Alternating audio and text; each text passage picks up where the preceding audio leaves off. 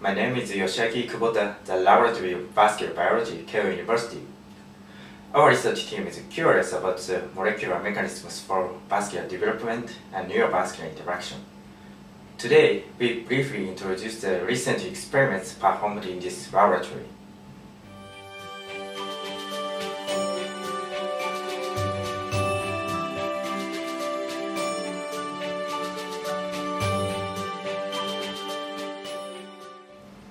The vascular and nervous systems are two major networks in mammalian bodies.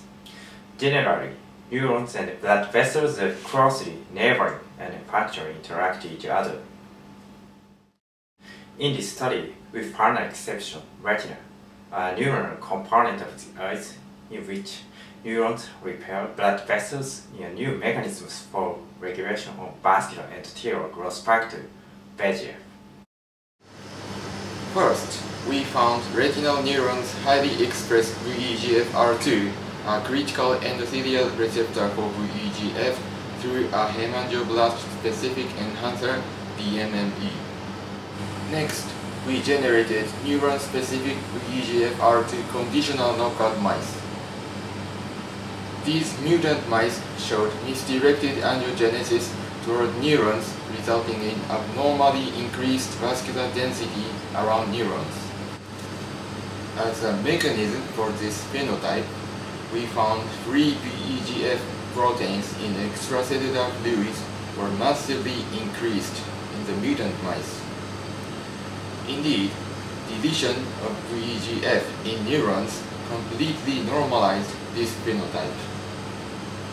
Moreover, genetic abrogation of the VEGF endocytosis in neurons recapitulated the misdirected angiogenesis seen in neuron-specific VEGFR2 knockout mice. These data suggest that an excessive amount of VEGF protein around neurons caused by insufficient endocytosis of VEGF by VEGFR2 deficient neurons leads to misdirected angiogenesis. Taken together, this study revealed novel neurovascular crosstalk and brand new regulatory mechanism for the VEGF distribution. Retinal neurons titrate VEGF to limit neuronal vascularization. Also, this study explains how the retinal vascularization radiates two-dimensionally along the surface of the retina, while the neuronal area remains avascular. We expect that this study offers novel insight into the pathology of human retinal neurovascular diseases, for example, age-related macular degeneration and diabetic retinopathy, in which neurovascular crosstalk is involved very much.